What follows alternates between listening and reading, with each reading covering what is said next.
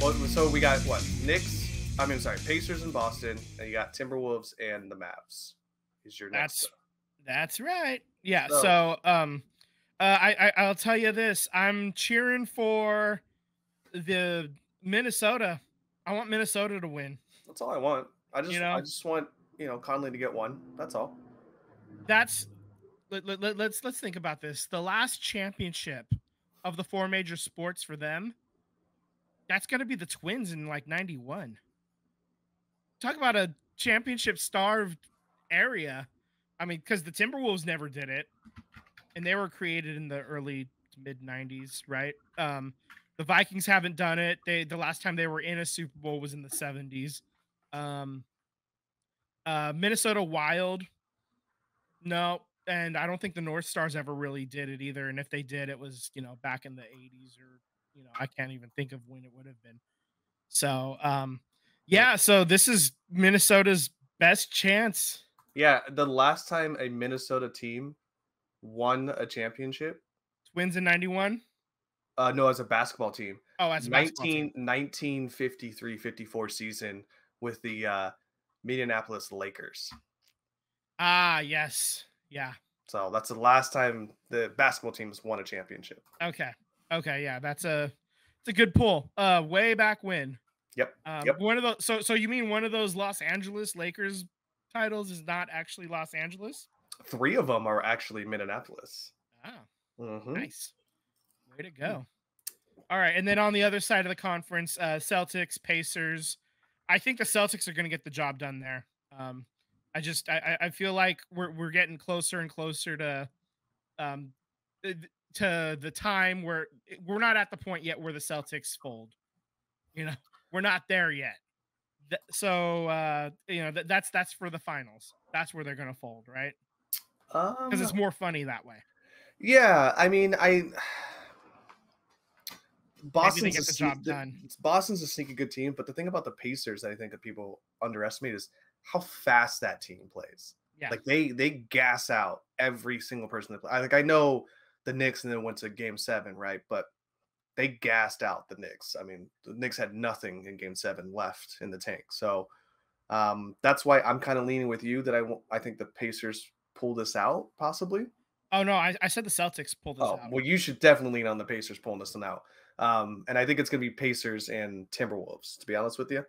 Um, that's going to be fun because I don't know pace versus size at that point. I mean, Pacers have Turner, but they're really known for just getting up and down the court super fast, almost Yeah. like the Suns, but not 7 seconds or less. Right. So, We'll see. It starts tomorrow, and basically, Tuesday, Wednesday, Thursday, every day for the rest of the conference finals until one team wins it. We're gonna have a basketball game every night. Um, so that's something to look forward to, and just get really top tier basketball happening right now. yep. So looking forward to that. And then, so now we can go ahead and move on to the next one. It's time to talk about the Golden State Valkyries. All right. Yeah. Okay. We're good now. Okay. So they officially announced the new name, and they announced it the morning after we recorded last week. So we just missed out on the getting The breaking news. the breaking news, the scoop or whatever Yeah. on that. But really exciting news. I love the color scheme. They on their Instagram, they broke down what the logo actually means. We're looking at they're the 13th WNBA team, so there's like 13 lines. The centerpiece looks like a the tower from the bridge. It's a V shape, so it looks like a Valkyrie, and it's also feathers and like just like yeah, it's like there's a lot of really cool. I think it's a cool logo. I think it's awesome. Marketing is going to be awesome too. What do you think? I love the logo. Don't get me wrong. Yeah, I really it's do. great. But it kind of, and I've been saving this for the show. It kind of reminds me of the Vipers from Dodgeball. The purple cobras, you mean? Yeah, yeah, Yeah. yeah, Boom, boom. Tss. Yeah. Okay. I understand why you're saying that. But also no, no, no, no, no. I think it's different enough. I disagree. Uh, yeah. No, I really dig it. I think it's a really cool logo, and I'm really excited to see the team play next year. And they already have, I think they said they passed like in under a week. They're over 10,000 season tickets. Crazy You know, when deposits. the when an ownership who invests in their team decides to get a new team and it already it's worth more than the A's. Fuck John Fisher. Yeah. Yeah, this is going to be a lot of fun. I don't know. Obviously, we don't know who's going to be on the team at this point. It's still way too early to know that. You know, we have a whole college season who they're going to draft. You know, where they'll draft and like what free agents they get, like how the dispersal draft or the expansion draft is going to go.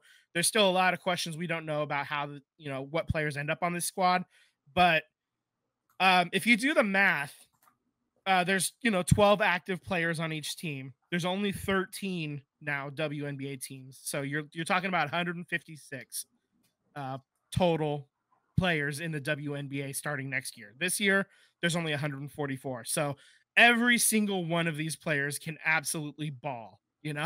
Um, somebody actually broke it down to me down this way, where if you were to take the NBA, the men's league, and just take just the five starters on each team, and then you bunch them down into one league, that's what you're looking at, right? With the WNBA. Right. So you're talking about, like, in theory, you'd have the Boston Celtics starters and the New York Knicks starters, and then a couple of Sixers players just thrown in there as well.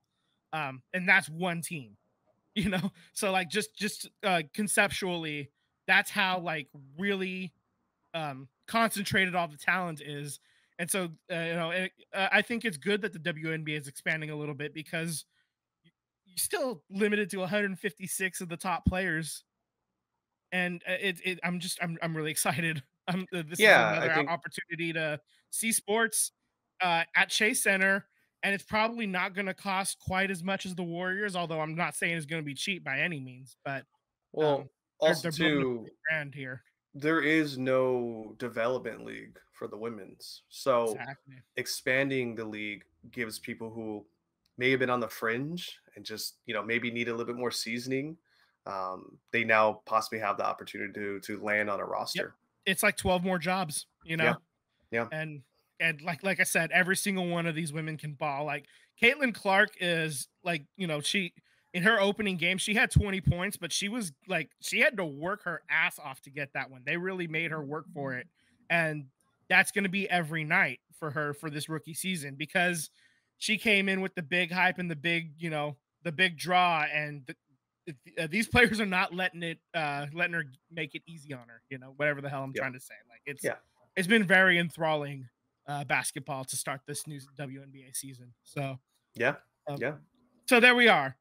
Golden State Valkyries. Looking forward to seeing a game next year, and it's been pretty fun so far. I don't think we have an image for this. I don't think we got it in Yeah, so time. you, But you were talking let's about just her rookie season. Speaking of somebody else's rookie season, Brandon Podzinski, or AirPods, as he's been coined by some Bay Area pundits here, was named the NBA All Rookie First Team.